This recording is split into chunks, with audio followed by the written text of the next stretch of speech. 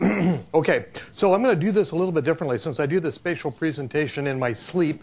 My wife complains. She doesn't want to know any more about points, lines, polygons, geometry collections, or the new curve types on the full globe. She says she knows everything from my sleep talking. So what I'm going to do is actually start out with a little bit of a demo, and then we're going to go into the presentation per se, and this will kind of stimulate you. Those of you who do not know anything about SQL Server Spatial will come out with lots of questions. Hopefully this will be the answer. Will be presented in the presentation, and for those of you who know it, you can simply say ooh and ah. Okay, so first of all, I've got the GeoNames database loaded up here. Everybody know GeoNames? Anybody not know GeoNames? Raise your hand. GeoNames is a 7 million plus public domain database of points of interest. And it's maintained in Europe, and you can add to it yourself. In fact, there's an API, and you can go put points in your local neighborhood and so on. It's an actually very useful data set that you may want to investigate, GeoNames. So what I'm going to do here is I've loaded this up into SQL Server, and I'm going to simply, to show you that it's real, we're going to select count star. If I can type, hello, from, hello, GeoNames, and now I'm going to execute that, and at the bottom of my screen, how do I scroll here, Dan? Oh, just move the mouse. Oh, this is not going to be good, Dan. There you go. There we go. So we've got 1.8, almost 1.9 million objects here. Okay, we're going to zoom back in here so you can see what I'm doing. I'm getting this, huh? Move the mouse. Go up. Go up. Go up. Oh, it's really easy. You didn't say that.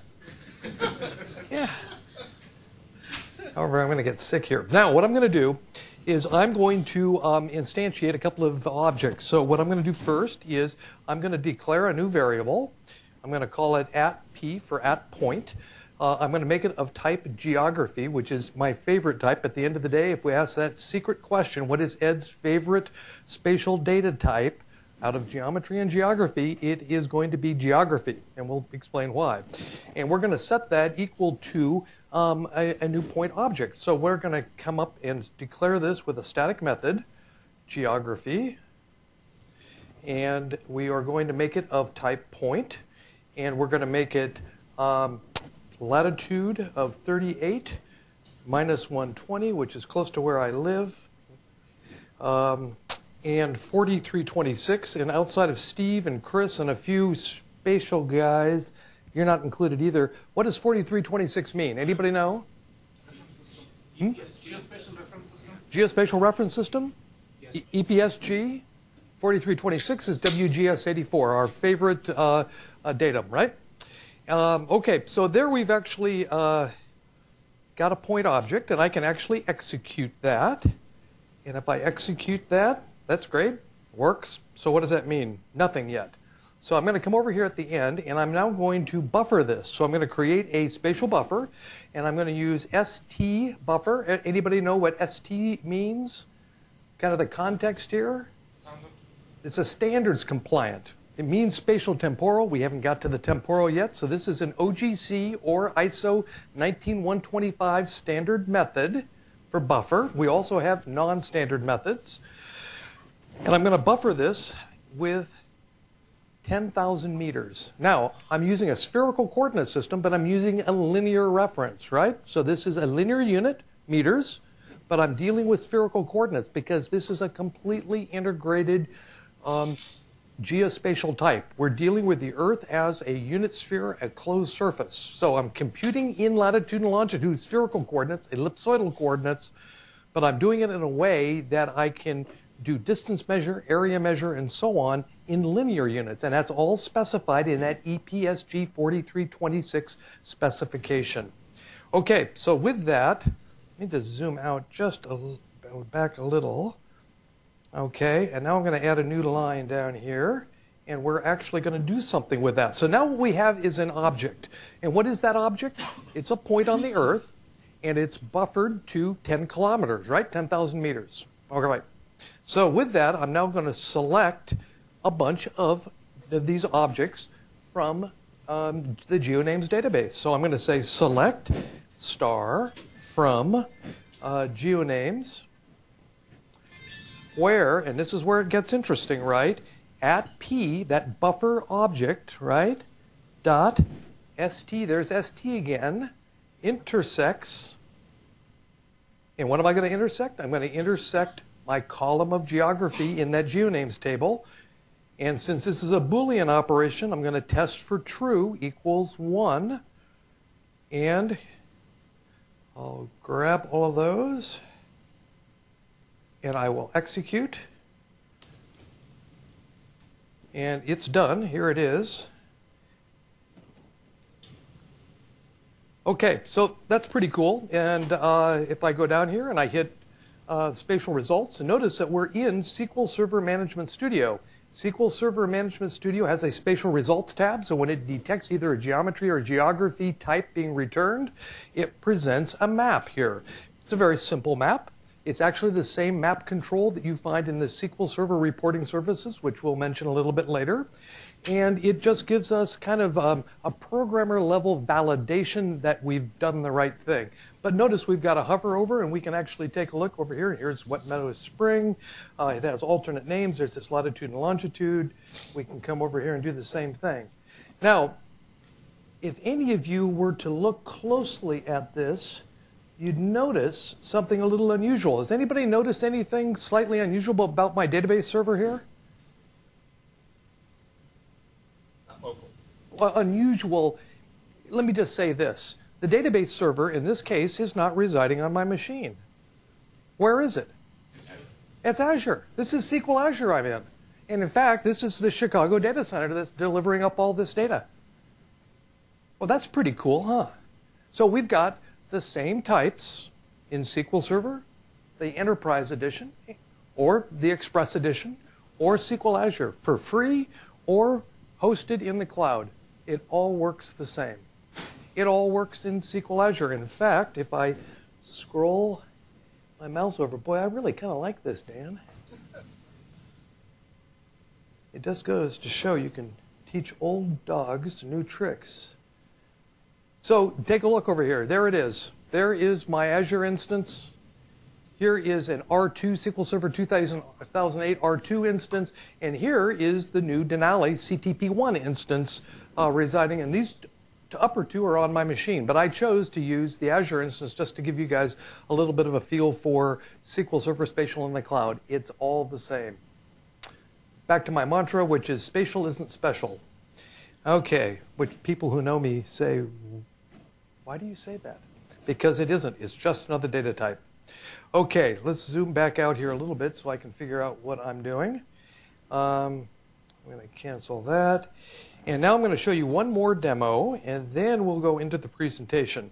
Now, this is an example here of a third-party application. This is actually written by Esri, ESRI. Esri, this will be my 26th consecutive ESRI user conference, so I like to say ESRI, but now they've officially branded it Esri, so we will say Esri. This is actually their Silverlight SDK, and it's all written in .NET. And this is a real departure for Esri because they have been a COM C++ company in the past, but they are now writing applications specifically for Azure, and this is all done in managed code. This particular one, we can actually take a look at their architecture over here real quickly. And if I hit my zoom button right, we can come take a little bit of a look about how they do it. Everything is done in Azure here. So the Bing maps are coming from, obviously, Bing Maps, but all of the data is stored in SQL Azure. And what do we have here? We have all the U.S. Census tract block groups for the U.S. And what are we going to do with this? We're simply going to do a very simple application. I'm going to zoom back out, and we're going to pick up a select features, and this is all done in Silverlight. I'm going to draw my Silverlight polygon. This is going to be interpreted by something we're going to emphasize a little bit later, and this is the SQL Server Spatial Library. So not only do we have SQL Server with SQL types and method and indexing support, we also publish and make available a free managed and unmanaged library. And that library is going to be used here to serialize that Silverlight object into a SQL Server type. And it's then going to do an st-intersects against about 40,000 polygons sitting out in SQL Azure, and then return the results back as Silverlight vectors. And with a little luck, of course, this was working perfectly wirelessly a minute ago. You guys gotta love demos. And it isn't going to work now, is it? Let's see if the drive time polygons work. So I don't seem to have... I just tested on my machine. It's working on your machine. But why isn't it working on my machine? Well, just suffice it to say, it does work. I actually provide the URL. It has worked for me every time before. It works on Steve's wirelessly. You know what I'll do is I'll take out my wired connection, throw it away, and refresh. Aha! There we go. There's the problem. Well, we're not going to spend any time on that. But suffice it to say, it does work. Steve just proved it. Thank you, Steve. Okay. What's the URL for that?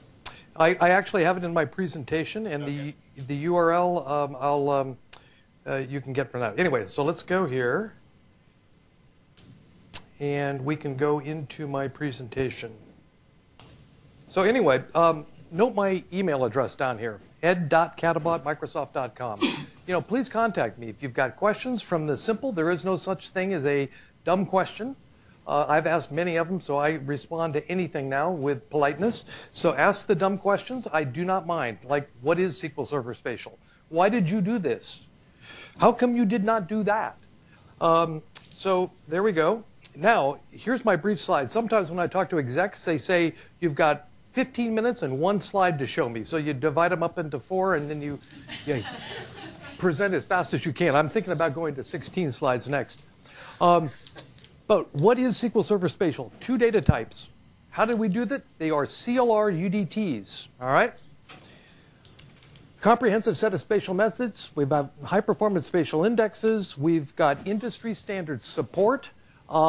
We have a spatial library, like I told you before. In that spatial library, we have sync and builder APIs. We have management studio integration, and you've just seen cloud enablement. Okay, specifically, what is it? It is not 3D. It is not raster. This is currently 2D vector support. That doesn't mean the object model can't do more. The object model itself is a typical OGC object model, X, Y, or latitude, longitude, Z, and M. We also have SRID as part of the objects. A little unusual. Anybody name the other relational database that does it the same way, where the SRID is part of the spatial object model? PostGIS. You're right, PostGIS. That is correct. That's another good buddy of mine, Paul Ramsey, who does PostGIS on the Postgres platform. Great platform, by the way. So, simple feature support for with OGC. All the major vendors support us, so we've got implementations. You can pick up MapInfo, you can pick up Esri, you can do Autodesk, Intergraph. It is a standard feature in all SQL Server editions. You cannot buy or even get a free copy of SQL Server without spatial support. It's there from Express all the way through Data Center version of SQL Server, all the way out to Azure. We also support something rather unusual. We support very large spatial objects. What's the largest single spatial object we can support? Anybody know? Remember, it's CLR, UDTs. How big can UDTs be? 2 gigabytes. So a single spatial object can be 2 gigabytes in size. I doubt that any of us in this room, myself included, have access to a machine big enough to handle a 2 gigabyte individual spatial object. You would need a massive machine to do that. But suffice it to say, you can handle a lot. Maximum number of holes in a polygon. Anybody have an idea what it is for SQL Server Spatial? 64,000. That's right. You can have 64,000 holes in a 2 gigabyte object if you were so inclined to do. All right? Hopefully not. Sorry, here's a stupid question. Sure. What do you mean by a hole? What do I mean by a hole? You have outer rings and inner rings. So, for instance, think of the country of South Africa. South Africa has a hole in it. The hole is the country of Lesotho. Okay, that's a hole. That's an inner ring. Outer rings, inner rings. So we could have 64,000 lithosos inside a 2 gigabyte highly articulated South Africa object if we were so inclined. We are also supported in SQL Server reporting services using this same drawing engine that we have inside of SQL Server Management Studio. It's very simple. It's not designed to be complex. It is designed simply to provide, I would call it rudimentary spatial rendering. Okay, details, and we'll go into this a little bit more, but we have a geography type for geodetic data, and we have a planar type for planimetric data. Planimetric data is what we often think of as projected data, something in UTM coordinates or in a state plane coordinate system. We also treat the Earth as a singular closed surface object in which there are no edges. There is no, you can't fall off the edge of the world at the anti-meridian or off at the poles. This causes lots of client software, lots of grief, because almost all geographic system vendors believe the world is flat. And I'm here to tell you, it's not flat. Okay, and remember, what's my favorite data type? Geography, thank you. Okay, we've got all the standard methods in here. So if you go to the OGC spec, you know, the planar type supports all of the OGC methods. The geodetic type, geography, supports most of them. Why don't we support all of them? Because we can't. Because the OGC specification, even though it says open geospatial, actually they believe the Earth is flat also. And I'm here to tell you that the Earth is round. So this is kind of this evangelistic zeal that I bring to this, because the majority of the legacy of thinking in geospatial has been the Earth is flat. There are edges, there are singularities, but they're really not. So OGC still suffers from this, and consequently our geography type is 99% compliant, but it cannot get to that last 1% because of issues surrounding the definition that OGC imposes on simple features. Okay, we have standard format support, so we can turn out well-known text. So you could, for instance, say ST as text, and boom, coming out of the definition up there. In fact, we could do that if I were adroit enough, but I'm scared now with the zoom control that Dan put on there for me. But we could put out either WKT, WKB, well-known binary, and it looks like I actually have a typo here. First time I've seen that. And then we can do geographic markup language, GML. All right. Additionally, since this is a CLR UDT, and we'll explain this later, you could even write your own new function to turn out KML, for instance, if you wished. We can also have something rather unique. We can have multiple spatial indexes per column. In fact, we can have 249 spatial indexes per column. And then you run out. But that should give you enough spatial indexes. You can have multiple geometry or geography columns per table. This is something that causes our poor friends at Esri a lot of grief, because they expect to see one geometry or geography table or column in a table. We can have up to 1,023. Why 1,023? Because SQL Server has a limitation of 1,024 columns in a single database table, but we like to have a primary key. Why do we like to have a primary key? So we can build a spatial index. So -1 gives us 1,023 potential spatial columns per table. Hopefully none of you will stretch that limit. We can create new CLR spatial functions I just talked about using the Sync and Builder APIs. And again, I want to re-emphasize this. The spatial library, the thing that makes it possible to have SQL Server Spatial, is freely distributable. And at the very end of the presentation, which Jan will provide to all of you, is a resources slide. And on that, it actually lists where you can get that. But it's a feature pack. It's a SQL Server feature pack. It's way down the list of feature packs. And in fact, Steve uses that library in the data connector that he just showed you. ESRI uses it in that product that I tried to show you just a second ago that Steve got working. Safe Software. How many of you know Safe Software, FME, Feature Manipulation Engine? They use that built in. It's freely redistributable. We don't charge Safe, ESRI, or Steve to include that. You can redistribute that at will. And then, of course, SQL Azure Spatial. Okay, now let's go into the spatial types. Now I'm going to call these subtypes. They're actually listed in the OGC hierarchy as types. But what we do is we have two types, geometry and geography, and we support all these subtypes or classes for each one. Some of them are new to SQL Server Denali. Denali is our latest and greatest. If SQL Server 10 is out today, which is SQL Server 2008, SQL Server 11, which will probably be called SQL Server 2011 when it ships probably by the end of the year. Notice a few weasel words in there because we haven't actually committed to a ship date. But it's available as a CTP for free download today. Some of those, such as compound curve, circular string, curve polygon, will be available in Denali only. In SQL Server 2008, we've got the more typical point, line string, polygon, multi-polygon, multi-point. Those are our standard subtype or class support. But this gives us now a rich set of classes in which to program against. Okay, so now let's talk a little bit more detail here about our spatial types. Again, as we mentioned, geometry, computations in the plane, infinite or projected workspace. You can just keep going in any direction. The trouble is that once we start using spatial coordinates, we deal now with a finite plane. Geography, on the other hand, computations in the ellipsoid. Our workspace is a round workspace, right?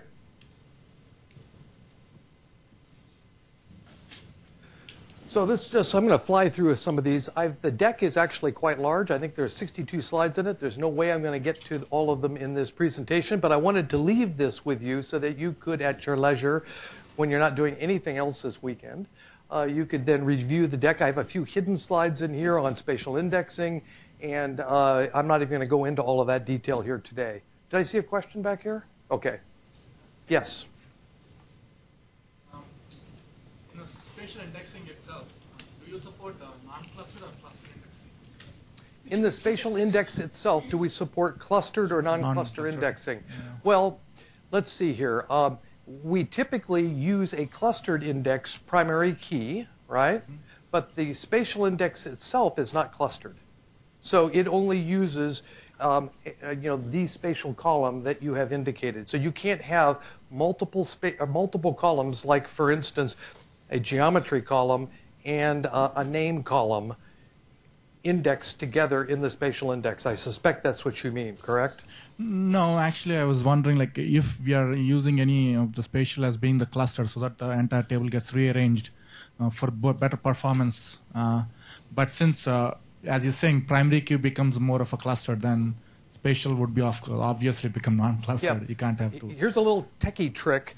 If you want really good cold cache spatial index performance, which we often do in cloud environments, what you do is you build your clustered index with, let's say, a primary key. Let's say we have an ID field, right? ID field is unique, and we could build a primary key on that ID field. Or you could persist with computed columns the latitude and the longitude, and you could go ID, persisted latitude, persisted longitude, make that as the clustered key, right, primary key, and now when you make that as the primary key, then when we work against the spatial index, you now have a clustered index in which it's ordered by latitude and longitude. Yeah. And so consequently, it doesn't have to do any lookups against a fragmented primary key. It is actually spatially ordered, and you get the same performance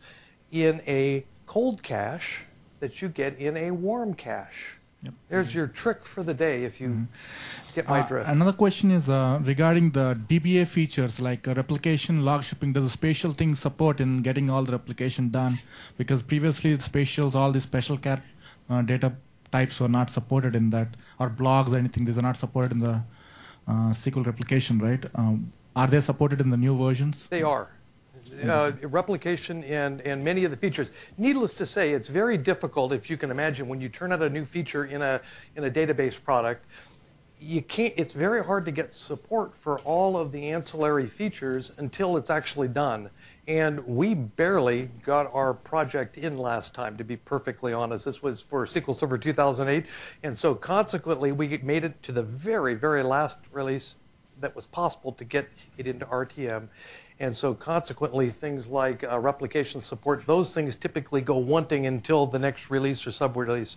So with Denali, we have cleaned up all kinds of, let's say, missing compatibility features like that. And the question is like, and as you said, it is supported. Will the integration services will have a support for spatial, because we are not able to do any transformations on non-binary type, which here right is my ask from you guys. If you like spatial, if you think spatial has potential, then things like SSIS, which does not and will not have spatial support, you need to go to Connect, and you need to file your opinions on whether SQL Server Spatial should be supported in products like SSIS. It is not easy to do because SSIS has its own data model, and it actually has to be extended to support the spatial types. And right now, we're low on the priority list, just like with OData. In OData, we are relatively low on the priority list, and you need to make your opinions known as to a couple of things. Is point support only good enough for OData, or is rich support of the SQL Server spatial types important? So these are, it turns out in large companies like Microsoft, it all gets down to resources, timing, and priority, right? And spatial sometimes, while we find it very important to this room, there are, let's say, other alternate thinking paths that say that spatial isn't as important as other features. So SSIS, no. There is not going to be support in spatial for SSIS. But if you wanted to use SSIS and you wanted to do a spatial ETL, what would you do today if you had that? If you needed that? We just passed on as a binary across. We don't query anything on that because we can't do any manipulations on the IIS. So we just pass on a binary blob, and then it goes to the destination. That's right. But if you had to do any transformations, we are restricted, limited. But there is one product out there that does it. Who knows what that product is? It's an add-in to SSIS that brings full spatial ETL. Mike knows. FME. Safe Software's feature manipulation engine, FME. And FME comes in two flavors. It comes in an enterprise flavor in which you can use FME as a plug-in to SSIS, and it brings a plethora now of new transformations. It actually makes SSIS, from my standpoint, look really interesting. And what do? You know, they actually have to wrap up the objects in var binary maxes and do all the tricky pass-throughs, but they've done the heavy lifting, and it works extremely well. I do have to mention that FME has a new package called the SQL Server Spatial Data Loader Edition. Now, if any of you know FME, it's the Swiss Army knife of spatial. I mean, I can't live without it. It is somewhat expensive. I think something in the order of $5,000 for a single user seat. Is that Mike actually purchased it relatively recently? Yeah. Can go north of that? There's different licensing, like 8,000, closer to 9,000. Closer 8,000, 9,000? Okay. So I pleaded with them to do something simple for us. One of the things that SQL Server is missing and is not likely ever to have is something known as spatial projection transformation support. And all of you go, how could you not put that into SQL Server Spatial? Well, my argument, and bear in mind that I've done spatial enablement of relational databases. This is my 4th time. Started with Illustra. Anybody know about Illustra? Illustra was the commercialization of Postgres. Right? So Postgres took two paths.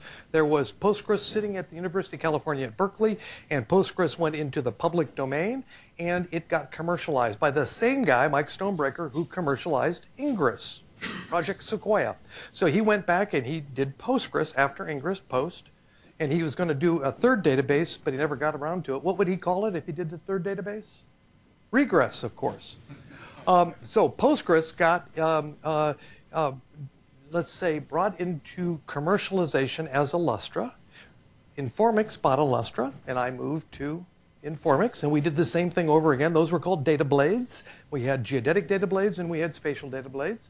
And then Informix got bought by IBM. And so what did I do there? I did DB2 spatial and DB2 geodetic.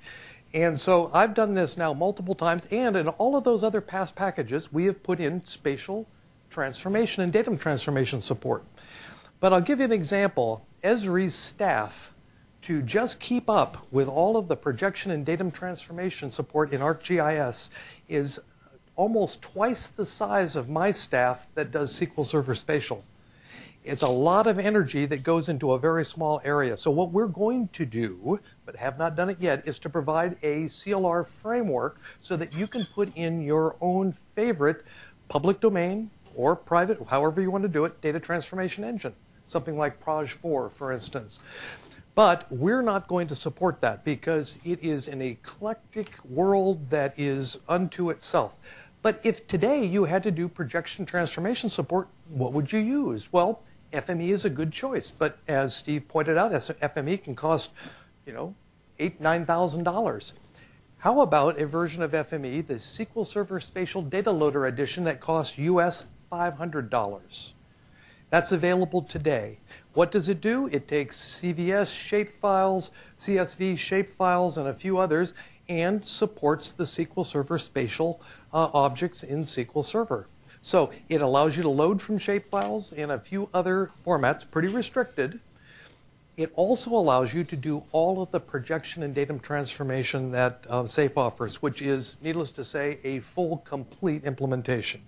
So that's my current recommendation on how to do that. So I'm bearing our soul and saying we are not going to support datum transformations, spatial projection transformations. Here's how you do it today in a cost-effective way. Okay. There's a very long-winded answer. Yes, Dan. Pardon? Where do you get it at? You go to www.safe.com. If you do /Microsoft, you can get there immediately, and you can see their stuff. Incidentally, they're very generous, typically with educational organizations, and if you plead good enough, they often will kick out even year-long evaluation licenses. So if you know how to plead your case, Dale Lutz is the VP of Engineering. They're a great company to deal with, by the way, if you haven't ever dealt with them. So they get my highest marks. Okay, some of the other interesting things that we've done, I'm actually going to shift forward here just a little bit. Where am I? Okay, let's take a look here, for instance, on how we define objects. On the plane, we can define a polygon, for instance, in any direction. In other words, the winding order of the polygon, whether it is counterclockwise or clockwise, we can figure it out in the plane. It doesn't matter to us. Oracle Spatial, on the other hand, how many people here have experience with Oracle Spatial? Somebody must. Oracle Spatial objects, you must wind the objects in a counterclockwise direction. That's for the outer ring of the polygon. If you do an inner ring for the polygon, Lesotho for South Africa, you have to wind it the other way, clockwise in Oracle's case. Now, it turns out that Oracle's method of doing this, we have all adopted in the industry. In fact, even before Oracle did it, Informix did this with the geodetic data blade. And here's why. When you're on a closed surface, the order of winding of the polygons is very important. If you wind it in one way and then wind it in the other way, it means two different things. It means, in this case, if you take a look down here on our orthographic view, you notice that, and I'll use what I'm now forever going to call Dan's magnifier. You notice that, in this case, the winding order down here is apparently counterclockwise. If you really get into details, there's no such thing as clockwise and counterclockwise on a closed surface. We actually use a better term, which we call the left foot rule. So if you walk the polygon, straddling it, and your left foot is on the inside, that is the winding order for the geodetic polygon's data type if you want that to be an interior ring. Your foot is on the inside. If you want that to be an exterior ring, then you would do it the opposite way. So in this case, you notice it goes 1, 2, 3. That's the right foot rule, right? If I walk it from 1 to 2, guess what? My foot is sitting to the outside, right? So it's the rest of the world. And this brings up an interesting piece. SQL Server now is the only database, and in fact, I can't even think of a GIS system that does this. We allow you to treat and deal with the Earth as a singular object. And how did we do that? We extended the OGC well-known text with a new keyword. Keyword is full globe. And when you say full globe, you mean the entire surface of the Earth. And so in this case, we now can deal with the rest of the Earth. In this case, it's a polygon specified by a reverse ring order. Now, if we go the other way, let me see, I think it was in my previous slide. You notice down here, the ring order is 1, 2, 3, and that defines the ring to be a closed polygon of what we would call a small polygon, right? One that takes up less than a hemisphere space on the Earth. So large and small, and we have ways of detecting this and ways of reorienting. We have new methods. One of them is called reorient object. You notice there's no ST in front of it? It means it is not an OGC standard method. So that's just a quick introduction to ring ordering. So on the plane, it doesn't matter. We can figure it out on the fly. On the ellipsoid, it is very, very important, and we use the same method that DB2 uses, that PostGIS with their new geodetic type uses, the same that Oracle Spatial uses, which is the left foot rule for geography. Spatial operations. So these are the spatial operations that we support. The ones with the asterisk down here are new to Denali. So we support a whole new series of aggregates. And so Dan can see them. That zoomed in too much, Dan. See what you did to me? I also. All right. I'm not going to be tricky yet. But we have a new series of aggregates down here. Union aggregate, collection aggregate, convex hull aggregate, and envelope aggregates. These have been oft asked for things. We currently do have them on our Codeplex site. And how many of you know about the SQL Server Spatial Tools Codeplex site? Not enough. Dan does. Dan's getting the message. But what we've done is we use the Codeplex site to incubate new concepts and new ideas, and then we typically take the winners of those incubations and move them into the next product.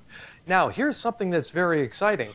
All of the Denali features that we're talking about today, these new aggregates and so on, they won't actually show up in SQL Server Spatial until the end of the year.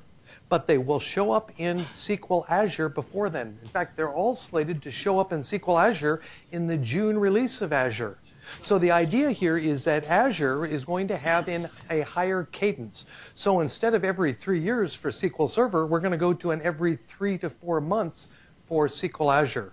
And this is exciting because we now are going to see many new features, things that you guys asked for, like OData support for spatial and SSIS. What about link, entity data model, all the rest? We're a natural for all of that stuff, but you guys have to ask for it. The product teams internally, we really don't get a vote. Customers get a vote. And so if you guys want this stuff, pop up. If you don't see it there in Connect, everybody know about Connect, right? Microsoft, connect.microsoft.com. Use it. I'm just curious, why doesn't it support raster data? Are the images just too large? No, not at all. In fact, we do support raster data. Question for Dan Fay. What was the largest raster data geospatial implementation on SQL Server before Google did it, before Virtual Earth did it? It was called? TerraServer. TerraServer. And TerraServer had image support out of its cazoodle. So how did it? Running. And it's still running. And it was all done on SQL Server 2000. Well, clearly, SQL Server 2008, which has much better blob support, for instance, than that, can do it. So the question is, when you talk about raster support, what do you really want in raster support, right? Do you want just the ability to hold a large image? Well, we can hold up to 2 gigabytes per object, right? So you could have a var binary max object to 2 gigabytes. That will hold, a relatively decent image, right? So we're still debating as to what does it mean to hold rasters. Do we just want syntactic sugar? Do we just want programming assistance, to instantiate a new type? But what methods, for instance, do we want? So we're currently debating how we would do that because we think today we have all of the programming support for it, all the type and method support. But questions, for instance, Oracle allows you to do rotation of rasters, right? Well, isn't that really an ETL operation? It's just confusing to us as to which direction we would go. So if you have some ideas, it'd be great. Well, does FME support spatial projections for the rasters then through SQL Server? Is that? Yes, they do. Okay. Yep. So a lot of these things boil down to, is it really a process that we should bring internal to the database, or should this be held as an ETL process and function? And the older I get, and I am getting older, it means that I've rethought this very carefully, and I think there's an awful lot more to ETL than we've given credit for. So I'm really pressing for an ETL. Does that mean it's a perfect thing? I can think of scenarios where it would be extremely handy to have projection transformation in the database. It's actually not hard to add that in. And if you take a look at our Codeplex site, which is on my resources page at the end of the presentation, you'll find our Codeplex site, and there, in fact, are some spatial data transformation methods, including some projections, and there's even an affine transform down there for all of you who like to do affine transforms.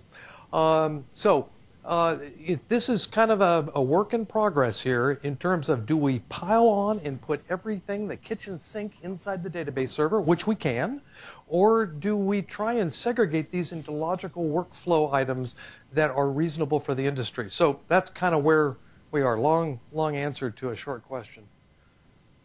So any questions on this? Boolean operators, relational operator, constructions, numeric there's many more besides this, by the way.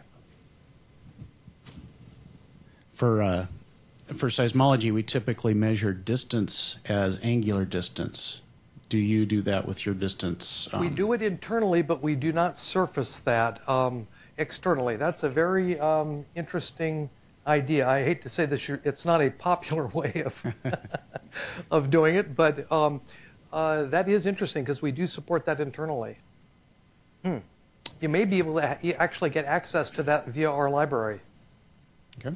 Yeah, that's, send me email, ed.katibah@microsoft.com. I'll send it off to the library engineer, and we'll see if we can get an answer to that. Okay, yeah, that'd be very useful. Yeah, thank you. Here is just some geography examples. You can see how we construct these things. I typically write white papers. Anybody know how to find my blog? I'm Spatial Ed. And in fact, last night we did this around dinner, and we did it on Bing Mobile on my phone. And I was third listed when you did Spatial Ed. There were a couple of spatial educational systems that were higher ranked than I was. So I was very upset. But I went back. But well, I'm top on not on Bing Mobile. I'm top if you go to regular Bing. So I'm a little confused how Bing Mobile ranks things versus how Bing ranks things. I didn't know there was a difference, Chris. There's no SQL mobile or something, right? Is there a mobile version of SQL? Mobile version of SQL? Yeah. Yes. Why? Why are we asking? Just because that would help you in the relevance on mobile. I'm just curious. Oh, okay. I can help you with the I think SEO that was a dig at me if I... This is Chris Pendleton, by the way, who is my counterpart over in the Bing Mobile side, and he's going to be giving a very interesting presentation here in a little bit. So, Spatial Ed, if you go Spatial Space Ed, there's a plethora of For instance, if you wanted to load geonames into SQL Server, I give you a complete tutorial, exhaustive, on how to do it from A to Z. If you wanted to load in all the ANSS seismic data for the world, I provide examples in there, talk about invalidity of spatial objects and how you can remind. Anyway, it's good reading if you want to put yourself to sleep. My wife occasionally looks at it and says, who in the dickens reads this stuff? Okay, I'm going to fly through this because I'm rapidly running out of time. Again, I just want to emphasize here that this is standard stuff. We are the first to do full globe spatial object support. We are now the first to support curves. These are radial curves on the ellipsoid. This has never been done before. It's an interesting thing. Who can think of an interesting example of what a curve on the ellipsoid might represent? A very simple thing. Great circle. Great circle? How about a line of latitude? Or a line of longitude? Not necessarily great circles. Great circles are typically, we don't represent them as curve objects. We actually call them something different than great circles. Great circles are the shortest distance on a sphere. And since we're not a sphere, we're an ellipsoidal object, technically the greatest, the closest distance would be a geodesic. But geodesics are expansion series computations, and so they're very costly, and they also get very unstable at high latitudes. So we use a modification of this called the Great Elliptic Arc. And it is a high-performance version of a great circle on the ellipsoid. But we don't actually do that as a circular object.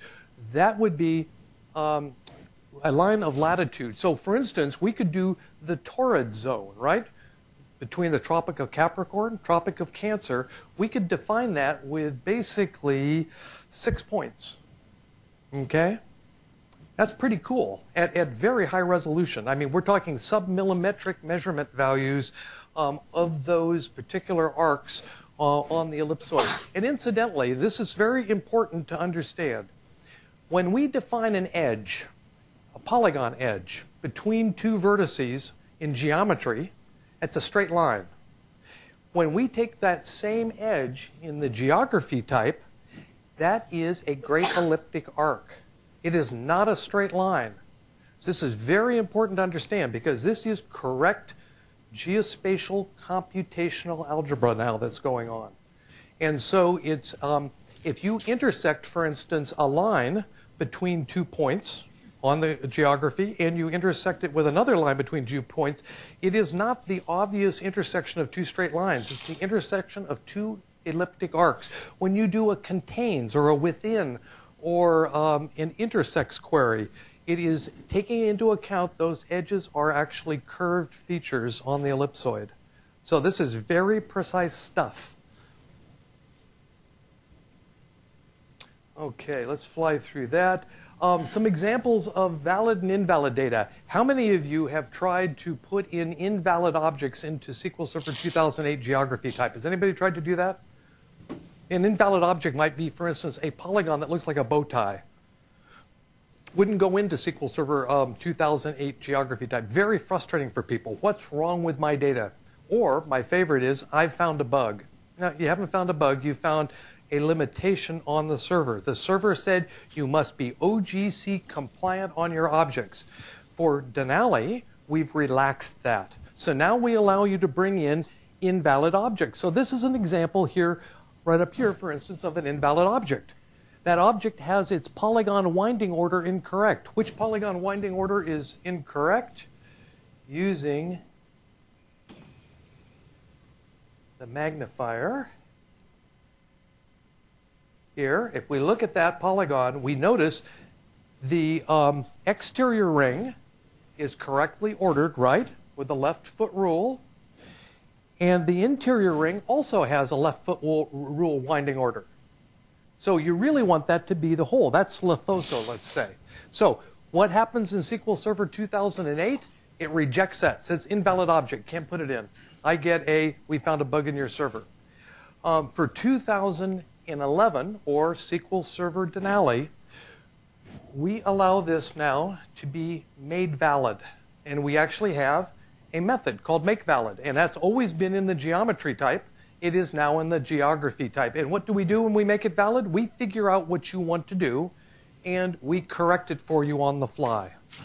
And you notice it doesn't have an ST in front of it, because it is not an OGC method. They haven't thought of this method. They talk about validity and invalidity. For instance, ST is valid is an OGC method.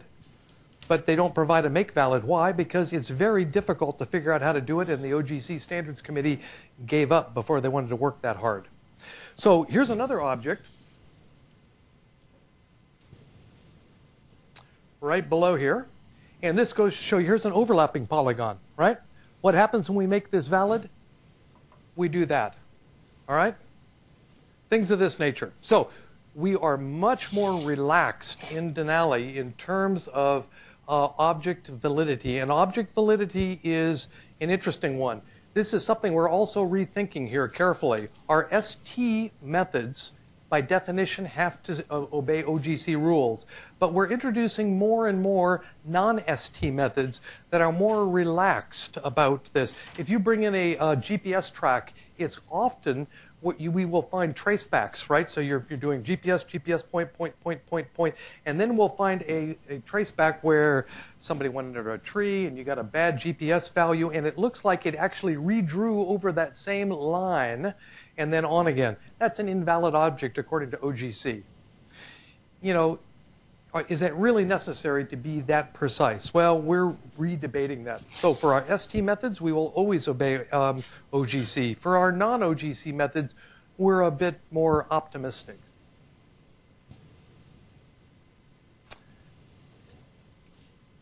Okay.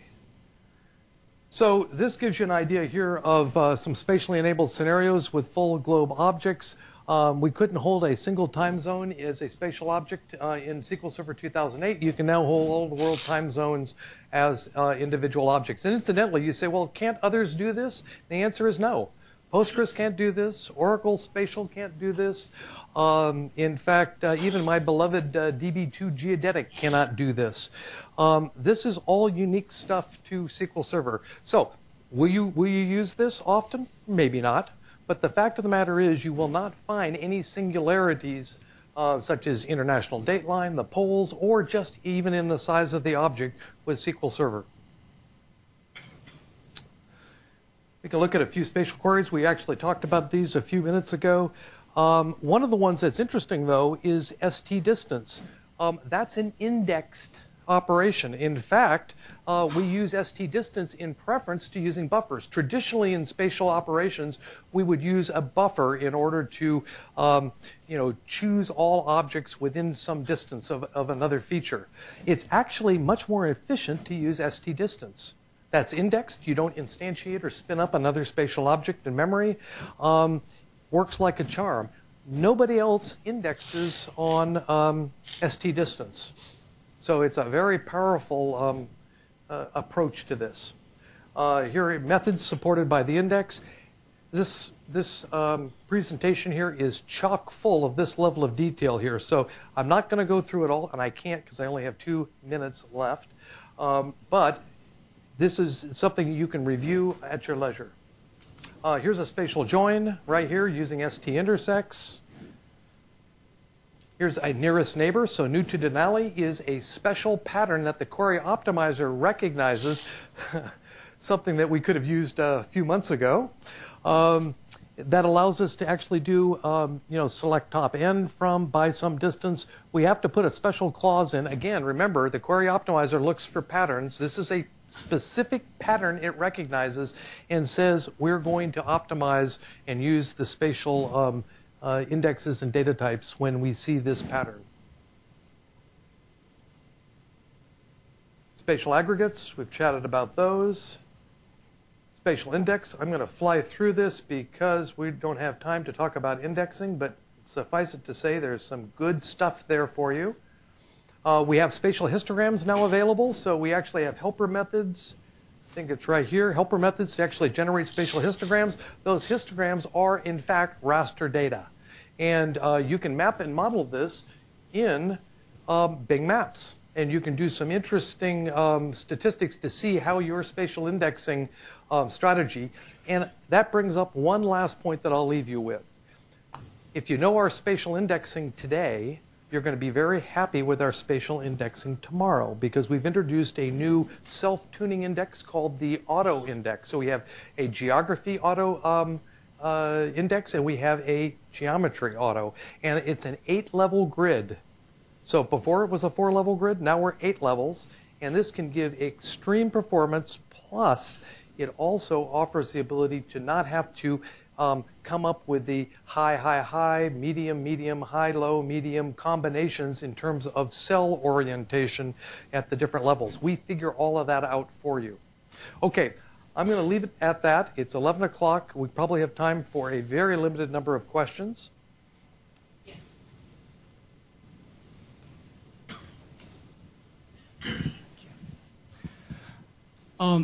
You have two questions. One is about visualization. You touched on that on this slide. So you're seeing that the bitmap could be used to visualize data from SQL Spatial, SQL Server. Do you plan to support other visualization platforms like WWT? Do we plan on supporting other platforms like WWT? WWT, and I'm going to be honest with you, and this is exactly what I tell Dan and Jonathan and Yan, is it makes me cry, because I want to have SQL Server rendered in that environment. SQL Server is a wonderful thing, but sexy it is not, right? It's a back-end database, and it's a real workhorse. Here is the world's most beautiful visualization platform, and I'm this close from this. So, again, put your recommendations in, because if we're lucky, Jonathan and Dan will listen, right? And maybe the SSIS people will listen, and the OData people will listen, and we'll end up with spatial being ubiquitous everywhere. But I agree with you. That is something that we're looking at actively. And now that I purposely have not been looking at WWT because I was afraid it was becoming as beautiful as I thought. And it hurts me to my soul that my data cannot be presented in that beautiful venue. Is that enough? Okay, Jonathan. What do you mean it can't be? We're not integrated in your browser, but the space between it, especially right now, you can. We do a lot of work with like Excel, connecting up to Excel data and linking that live, refreshing queries and such. And as part of an ecosystem, we don't have direct SQL straight to Worldwide Telescope, but with Excel in between, or with your own application logic in between, it works very well. So we just need to do that mediation development to link them. So, I mean, if you want something out of the box, you can basically set up a SQL connection that drops it into Excel, and then bind that those Excel tables into Worldwide Telescope layer. And then as you update your query in Excel, it'll automatically show up in Worldwide Telescope. Yeah, thank you. So you can do that right now today. Yep, that's true, and it does work. But I do want to point out text and I do want to point out that we can overload a WKT value can overload a Excel cell in instance. That's great. My second question is about the VGI part, Volunteer Geographic Information. A lot of people were talking about, for example, let's digitize something on the bitmaps. And I would love to push that back to the SQL Spatial or SQL Server database. Has that already been supported? Actually, there are blog posts by Johannes Kiebeck and others in which they actually detail how you can actually digitize on a Bing canvas and capture that and push it into SQL Server Spatial. So if you're good enough with queries, I remember it's a couple of years old now, in fact. And that can be viewed by everyone who's using bitmaps, or just restricted? No, only to users of your application that have access to your SQL Spatial instance. Yeah. Data Connector does that. It allows you to digitize polygons. Data Connector allows you to do that. You can digitize polygons, and they're just query polygons, but you could save those polygons as another record in the database as well if you wanted to show them to another user of your application. That's not users of Bing Maps or Bing in general. It's just your application. But once you've instantiated that in SQL, it's now available to anybody who has access to that SQL table. Yeah, to that SQL table. Yep. So Ed is going to be around still. Do your best that you catch up with him and then throw your question to him. We're going to take a group picture